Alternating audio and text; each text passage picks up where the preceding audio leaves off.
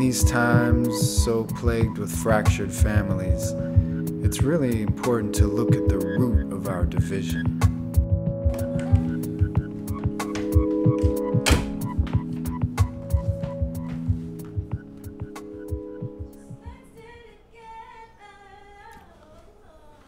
I can't do this anymore. What? Us seeing each other. Seeing each other? Okay, fucking. Is that better? Okay. Is that it? Is that it? Okay. What do you want me to say? That we should try and make it work? We're just friends who had sex for a few weeks. That's it. It's not serious. I mean, that's the reason why I can't see you anymore. Is you're not trying to build anything. And, I mean, I consider myself to be a little bit more than a piece of ass. I deserve more. Okay, are we done here? What's happened to you to make you so cold? I'm not cold, I'm just being realistic. Well, realistically, it feels good to feel and to be alive. And you should try it sometime.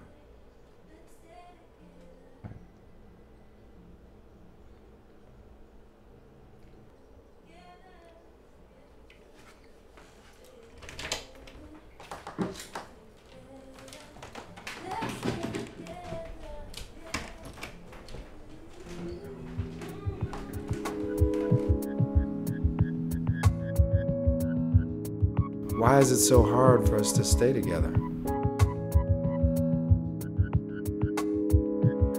First and foremost, there's a historic history of the breaking up of the black family that goes back to slavery and emasculating men in the sense of putting their women in a separate position of power, which makes the men feel less capable of being what society on all levels considers manhood. With slavery, racism, the breakup, the destruction, the robbery, the rape, the war on the family, you know, because when the slave owner would violate the woman, that's the ultimate, you know, the ultimate destruction, the ultimate crime.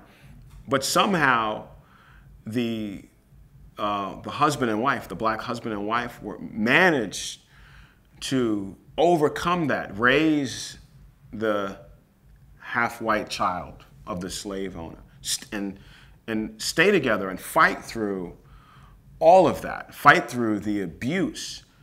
And somehow they were able to keep it together, you know, in spite of that. And I think that for those men that had to raise that child that wasn't theirs, that was difficult. For those women that would love that child, raise that child no differently than any of their other children, that must have been difficult. But they were able to stay together, to love each other, to grow, and to progress. I think it's like asking which came first, the chicken or the egg, because we came here and the colonizers' main objective was to break us down, and they were successful, you know, as far as ripping children from their mother's wombs, ripping families apart. They were able to do that, and that there's a history there. There's a legacy that my life now is built upon that legacy. So, you know, if you don't have a model for how to sustain family, it's that much easier to walk away from it, I feel.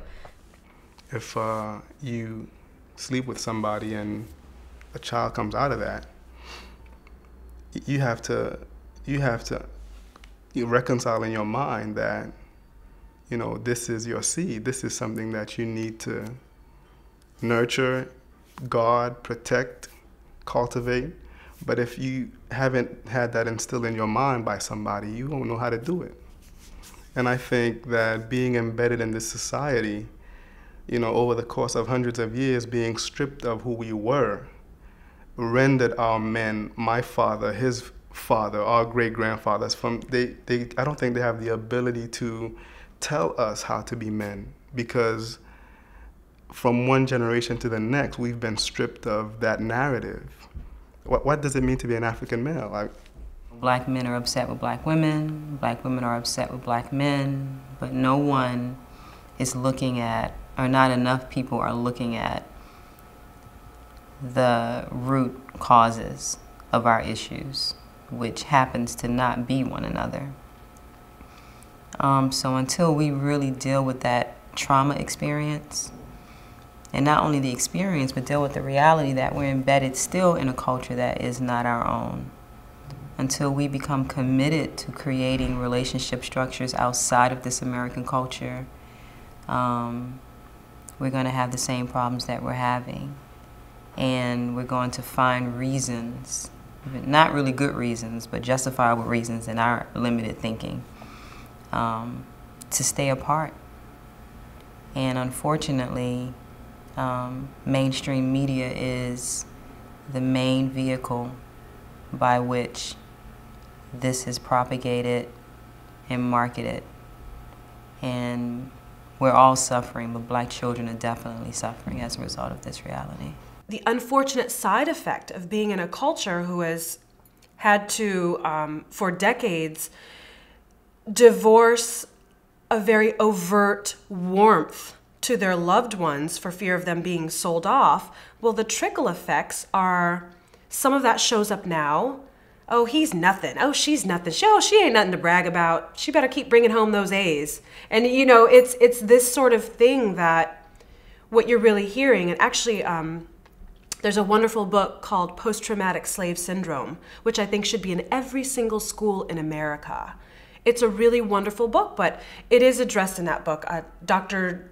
Joy DeGruy Leary. Drama and projection and whining and expectation and you telling everything, you know, that's wrong with everybody else, but can't really analyze where you're coming from, where that, and then in the space of how you quote unquote feel to still make a new choice, right? To get past the, oh, but it hurts, right? To like absorb the pain and know that nobody can make you anything. You choose what you want to affect you. So for us, we have to understand that compassion is actually the move, that aggression is not the same as assertion, that to be a good brother, to be a good man is not based on these violent precepts.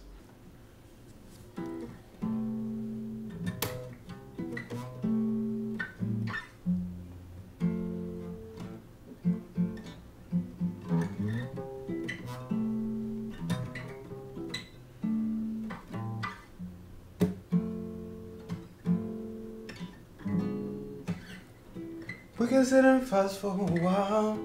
We can pretend, but we don't never really want to be apart. And that's between our hearts. We could be distant for miles. We could be far away, though right in the next room. And I'm always here to find you. If everything we need is right here, let's stay together. Let's stay together. If everything we need is right here. Let's stay together. Let's stay together.